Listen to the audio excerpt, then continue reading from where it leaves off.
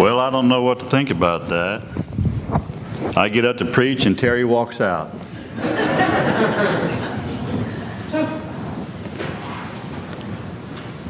I want to begin this evening by telling you how wonderful of a congregation I believe you to be. I looked around and I kind of like to watch people. You ever go to a mall and just sit there and watch people? I like to do that because I sure don't like to shop with my wife. So I'll go there and I'll sit while she does her thing. You know, my wife can shop all day long and not buy a stinking thing. You guys know something about that? But anyway, I've been watching y'all, and y'all seem to really care and love one another. I can see here a real family working together. And I know that Terry and Melissa think very highly of you. And evidently, by the way you've cared for them, I know you think very highly of them. And so it's just wonderful to have a good Christian place to worship. So what I got to say is, keep up the good work. Okay, that's my sermon for the night. We'll see you tomorrow night. No, I got more to say to you than that. Our theme for this series of lessons is the church moving forward. And our theme is found in Philippians chapter 3. We're looking at verses 13 to 14 where it says, "Brethren, I count not myself yet to have laid hold, but one thing I do, forgetting the things which are behind and stretching forward to the things which are before, I press on to the goal unto the prize of the high calling of God in Christ Jesus." As we mentioned this morning, Paul believed in moving ahead. He did not want to be involved in falling back. He did not want to rely upon past laurels. He says, forgetting the things that are past, whether they be good or bad, but he's going to press forward. He believed that we should not be satisfied where we presently are, but we need to be moving forward. If you don't get anything else out of this series of lessons, I hope you get this. We should never, individually or congregationally, be satisfied with where we are. We need to improve every day. With this in mind, I want you to consider how the Lord describes His church as a body, both in its life and also in its function. In Romans chapter 12, verses 4 and 5, it says, "For even as we have many members in one body, and all the members have not the same office, so we, who are many, are one body in Christ, and severally members one of another." Bodies are designed to live, to act, and to work. Physical bodies function in such a way that life today promotes life tomorrow. How you take care of yourself today is going to play a big part in how you are tomorrow, right? Shake or nod, right? And how you took care of yourself when you were younger plays a big part in how you are today, right? But you know, the same is true in the Lord's church. What we do today is going to promote life tomorrow. I know that many of you know this. I know that Terry knows this. But there are enemies of the body. There are enemies that damage the body. There are enemies that can kill the body. There are diseases. There are accidents. You ever do something dumb? It was the other day I was up on a ladder working, and it was one of those 6-foot, step ladders. And I was up there, I was working, I got down. Well, I got up on another ladder thinking it was still the same 6-foot ladder, but it was one of those short jobbies right there, and I leaned over like I was on a 6-foot ladder, and my face hit the concrete. Could have been a lot worse. But there are accidents that affect the body, right? Sometimes because we do dumb stuff. But likewise, in the church, there are enemies that can affect it from moving into the future like it ought to. There are enemies that can damage and cripple the church. Now again, we're talking about where? Who are we talking about tonight?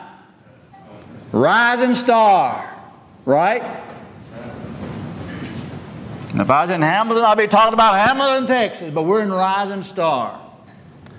There are enemies that can kill the church in Rising Star.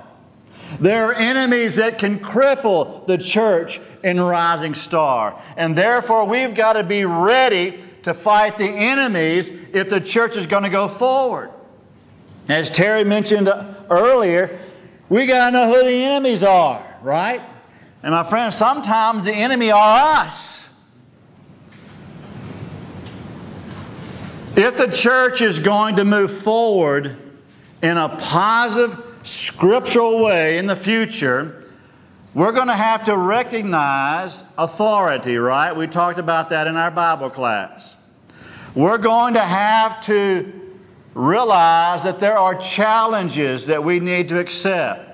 The challenge of making a difference in the world, the challenge of evangelizing our community, the challenge of developing leadership, and the challenging of abiding in God's Word. But also we need to recognize if the church is going to move forward, there are enemies that we're going to have to defeat. My friends,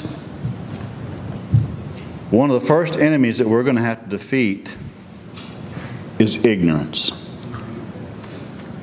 Ignorance comes in many forms. Isaiah chapter 45 and verse 22 says, "Assemble yourselves and come, draw near together, ye that are escaped of the nations. They have no knowledge that carry the wood of their graven image and pray unto a God that cannot save." Here we have reference to the ignorance of the pagans who were making their God out of a tree. Now how dumb is that? They're dumber than a stump. Making your God out of a piece of wood? We think, how ignorant. But today, there are people who worship nature. Mother Nature? Look into that. They're making nature a deity. Now, I know we say that sometimes in jest, but be careful. She ain't my mother. People worship crystals. Even today, this very day, there are people who worship idols, worship their ancestors. This is ignorant worship. Notice the words of Jeremiah in Jeremiah chapter 5 and verse 21. Hear now this, O foolish people, and without understanding, that have eyes and see not, that have ears and hear not. This is stubborn ignorance, refusing to listen to God. Isn't it true that we have a lot of people in our world who have that same mentality? Simply refusing to listen to the Word of God. Now we're talking about the enemies of the church. Ignorance. Hosea chapter 4 and verse 1 says, Hear the word of Jehovah, ye children of Israel, for the Lord, the Jehovah, hath a controversy with the inhabitants of the land, because there is no truth, nor godliness, nor knowledge of God in the land. You drop down a few verses to verse 5, verse 6. It says, My people are destroyed for a lack of knowledge. They were specifically ignorant of God's Word. And Hosea says this is going to destroy you. And we need to realize also that this will destroy the church as well. Why does error seep into the church? Because people are ignorant of the Word of God. It's a horrible enemy. Ignorance is a real problem. Ignorance will cause us to follow the wrong path. In Isaiah chapter 59 and verse 8 it says, The way of peace they know not, and there is no justice in their goings. They have made them crooked paths. Whosoever goeth therein doth not know peace. There are a whole lot of paths that people can follow. But my friends, there is only one path that leads to heaven. There's a song that I really love. It's hard to find it in songbooks nowadays. There is just one way to the pearly gates. I don't know if you'll have it in this songbook, but if you do, I hope you'll sing it. And if you don't know how to sing it, I'll sing it. There is just one way to the pearly gates. Ignorance causes us not to do right. In Amos chapter 3 and verse 10 it says, For they know not to do right, saith Jehovah, who store up violence and robbery in their palaces. Did you know that we can do no better than we know, right? Somebody said, well, he didn't know no better. Well, how come he didn't know no better? Teach him better. And it's true that we seldom do as good as we know, right? But did you know that ignorance causes God's wrath to come upon us? Zechariah chapter 7, verses 11 and 12 says, But they refused to hearken, and pulled away the shoulder, and stopped their ears that they might not hear. Yea, they made their hearts as an adamant stone, lest they should hear the law and the words which Jehovah of hosts had sent by His Spirit by the former prophet. Therefore there came great wrath from Jehovah of hosts. I don't know about you. I don't want God mad at me. That's not in a good place to be. But did you know that ignorance causes us to be lost? Matthew 13 verse 15. For this people's heart is waxed gross, and their ears are dull of hearing, and their eyes they have closed, lest haply they should perceive with their eyes, and hear with their ears, and understand with their heart, and turn again, and I should heal them. Ignorance causes us to please ourselves and not God. Do you remember in Romans chapter 10 verse 3 it says, For being ignorant of God's righteousness and seeking to establish their own, they did not subject themselves to the righteousness of God. One of the reasons why people are so ignorant of God's Word is because they're more concerned with their own wants than the wants of God. How do we defeat this enemy? Psalm 119, verse 97. Oh, how I love thy law. It is my meditation all the day.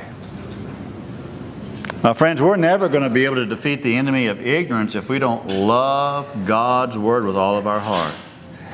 1 Timothy chapter 4 and verse 13 says, "Till I come, give heed to reading, to exhortation, to teaching." Give heed. Some translation says, devote. Consider carefully the need to study God's Word. And you know, this is what's known as an imperative in the Greek. It's not a take it or leave it proposition. This is something you must do, and that is take heed to God's Word. This morning, we talked about 2 Timothy 2 verse 15, the King James translation, study. American Standard, give diligence. Other versions will say, do your best to make yourself approved unto God. Great effort has to be set forth in studying God's Word to combat ignorance.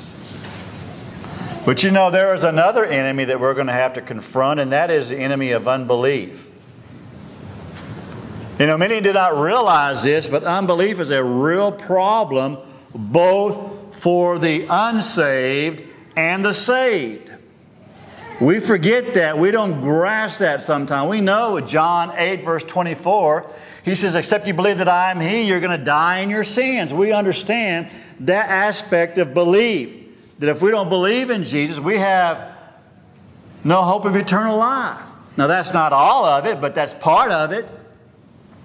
It's a matter of life and death. In 2 Corinthians chapter 4, verses 3 and 4 it says, and even if our gospel is veiled, it is veiled in them that perish, in whom the God of this world hath blinded the minds of the unbelieving, that the light of the gospel of the glory of Christ, who is the image of God, should dawn upon them. It is a terrible thing to be blind.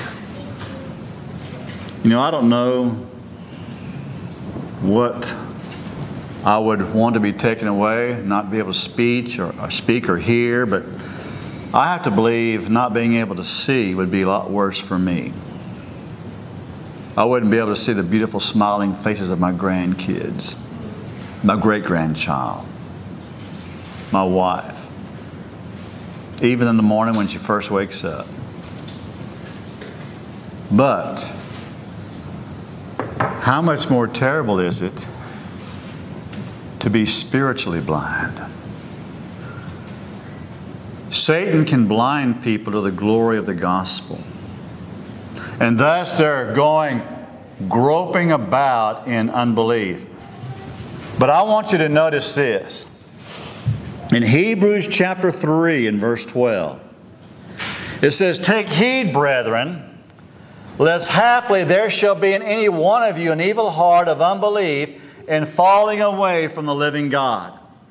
Now, normally we think about the unsaved as being unbelievers. But here the Hebrew writer is addressing his brethren. He's addressing Christians who were in the danger of unbelief. Unbelief can cause the church can keep the church from moving forward. How might unbelief affect us? If a person knows God's Word and yet does not believe it, what value will it be in their lives? Thus, for the unbeliever, there will be no desire of complete obedience. There'll be no desire to see the need of obedience. I remember one time when David and I were on the radio, and we were talking to a lady named Charlotte. She had a Bible question. We gave her a "Thus saith the Lord" from the Word of God, and here are her words. I know what the Bible says, but I don't believe it. Unbelief. You know, many evidently do not believe that God cares how they live. They lie, they steal, they hurt other people by their speech or by their actions. Some evidently do not believe that God has a plan to save. Some do not believe that it matters how we worship God. Evidently, many Christians do not believe that it matters how committed they are. Hypocrites, spiritual laziness. We ought to be like the man who cried out to Jesus in Mark chapter 9 and verse 24. It says, straightway the father of the child cried out and says, I believe, help thou mine unbelief. Someone once said, be great believers.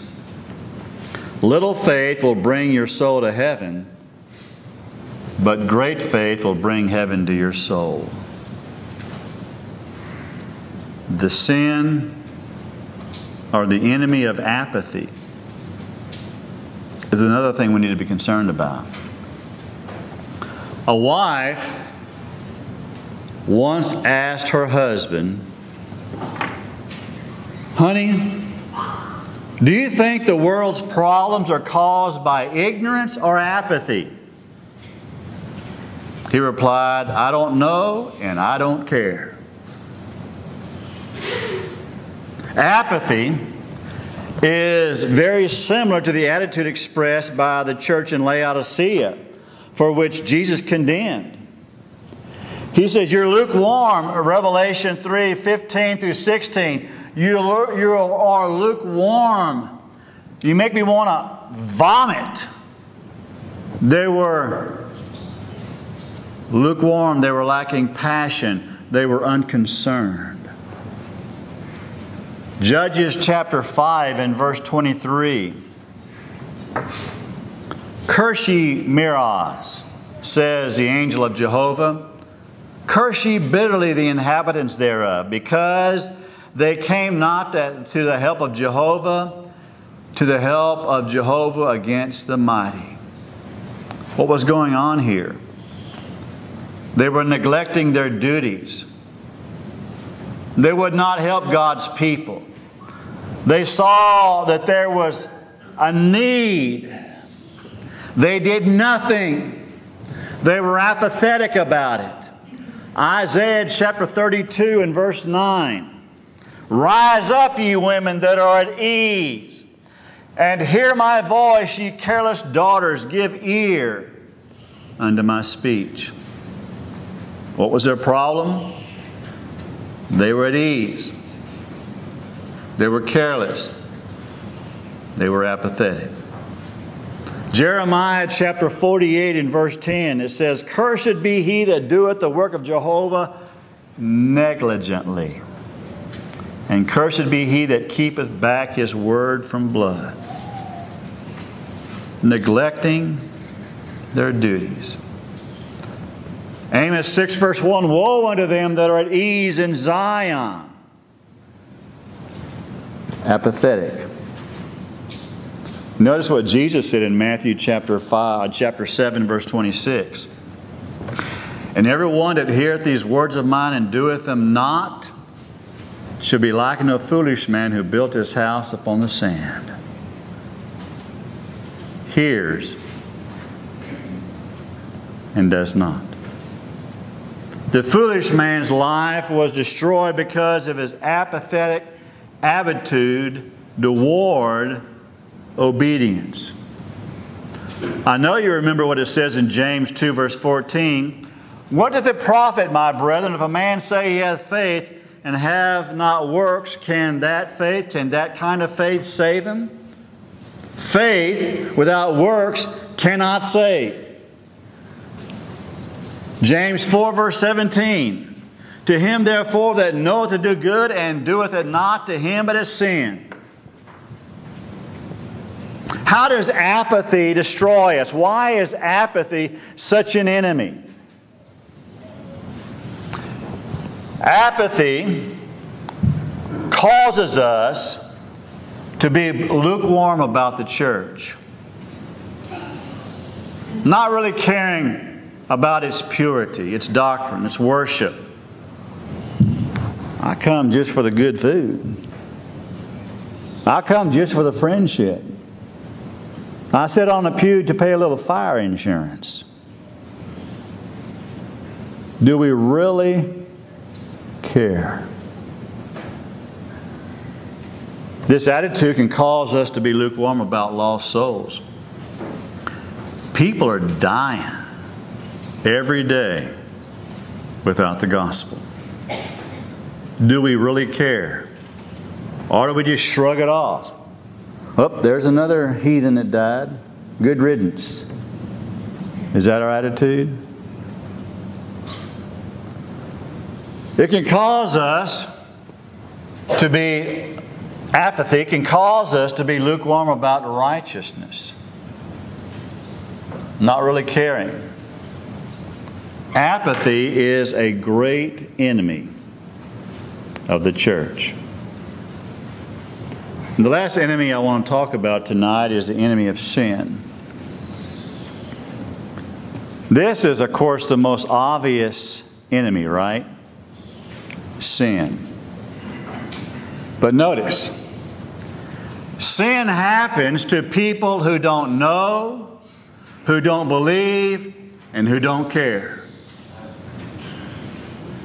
Ignorance, unbelief, and apathy all lead to sin.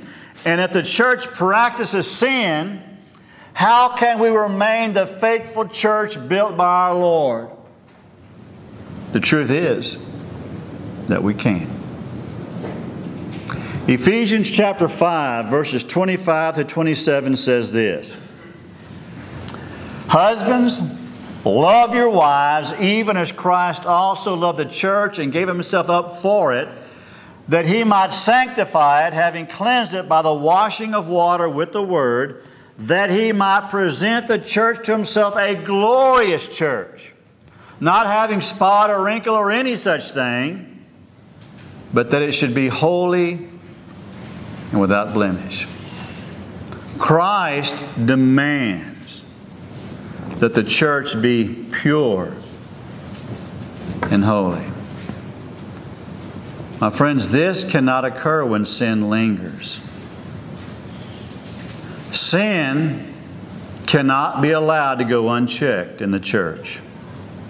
If there is sin in a camp, it has to be dealt with. We can't sweep it under the rug. We can't ignore it. Now realize that we have to be patient with people, but we can't put up with it. We can't allow it in the church. We can't allow it in our personal lives. Notice what the Bible says about the enemy of sin. Hebrews chapter 12 and verse 1 says, Therefore let us also, seeing we are compassed about with so great a cloud of witnesses, lay aside every weight and the sin which does so easily beset us, and let us run with patience the race that is set before us.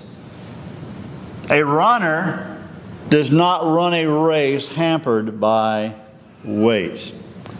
You may not believe this, but in my younger days, I ran from the couch to the refrigerator. It wasn't my favorite thing to do, but we had to run. And they would put these weights on our legs to run. Have you ever seen any Anybody in the Olympics run with weights on their legs? They're not going to do anything that's going to hamper their race. Sin hampers our race. Sin prevents us from winning the race. Hebrews chapter 3, verses 12 and 13 says, "Take heed, brethren, lest haply there shall be in any one of you an evil heart of unbelief in falling away from the living God. But exhort one another day by day, so long as it is called today, lest any one of you be hardened by the deceitfulness of sin." We need each other. We need each other's help to avoid a heart hardened by sin. If it happens, sin will cause us to leave the Lord. James chapter 5, verses 19 and 20 says, "My brethren, if any among you err from the truth, and one convert him, let him know that he who converteth a sinner from the error of his way shall save his soul from death, and shall cover a multitude of sins." The error of sin can kill the soul. We need each other. Remember, we're a body. Several members making up the one body. And we need to help keep each other on the right track. I want to go to heaven, don't you? Shake or nod. We need help. I can't do it by myself. You can't do it by yourself. Remember 1 John 3 verse 4, "Whosoever committeth sin transgresseth also the law, for sin is a transgression of the law." For the church to move forward, we must recognize and defeat our enemies. Four great enemies: ignorance, unbelief, apathy, and sin. If we don't do something about these enemies, we are going to destroy the church. But these are enemies we can do something about. There are some things we can do nothing about. But we can do something about these. We are under attack. And we cannot, we must not allow the enemy to get a stronghold in our lives. Too much is at stake. Heaven stands in the balance. But you can't even get on the right road if you're not a New Testament Christian, can you?